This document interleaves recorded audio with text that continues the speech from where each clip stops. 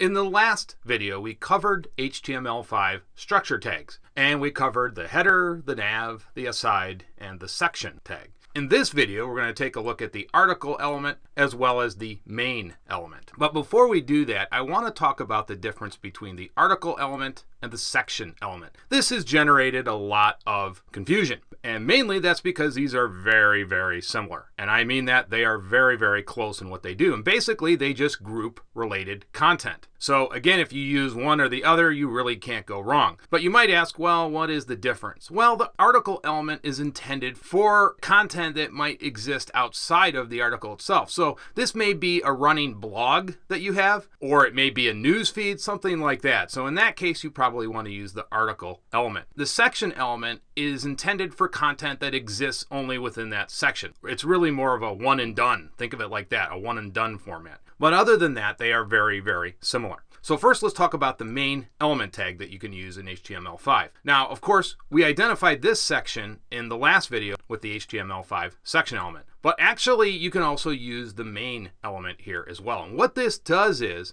it basically identifies the main section in your page. So we can go ahead and use main here instead of the section element tag. And again, you want to use that for the main section in your web page. Pretty simple stuff. And usually you're only going to use this once. So you're not going to put multiple mains around here. It's a one-shot deal. So let's go ahead and update this, and we'll go ahead and put in our main right here. And then we'll go ahead and close it. So we're just going to replace the section element with the main element. There we go. And let's flip over to our style sheet, and let's go ahead and update section here. We need to put in main now since we don't have the section element anymore. And let's go ahead and save this. And let's just go ahead and refresh our page and make sure everything looks okay, and it does. Good. Now, what you can do now is put articles inside the main element tag, because the main element tag is more of a wrapper. So you're actually not going to put content directly inside the main tag. You're usually going to put an article in there. So let's go ahead and do that. So I'm just going to go over here and copy and paste this because I'm lazy. Just kidding. Okay, so let's go down here, and we'll put that right here. Good. And now let's go ahead and just close it out.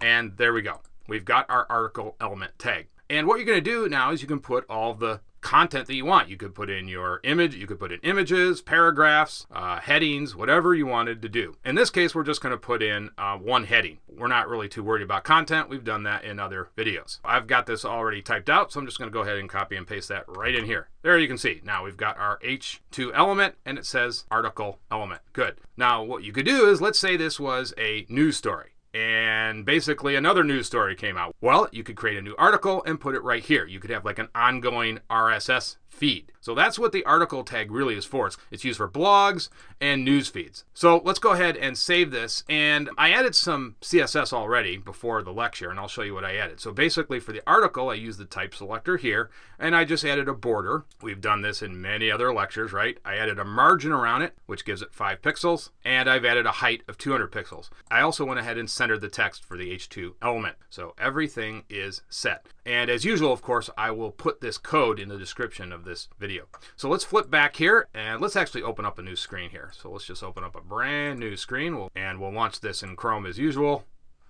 And let's expand this out, and there you can see we've got our article element now. And again, like I said, you can just come back and add as many articles as you want. That's sort of the idea here. You're just managing content. You can just keep adding articles to your ongoing blog or newsfeed or whatever it is. Okay, that's going to do it for this video. I will see you guys in the next video.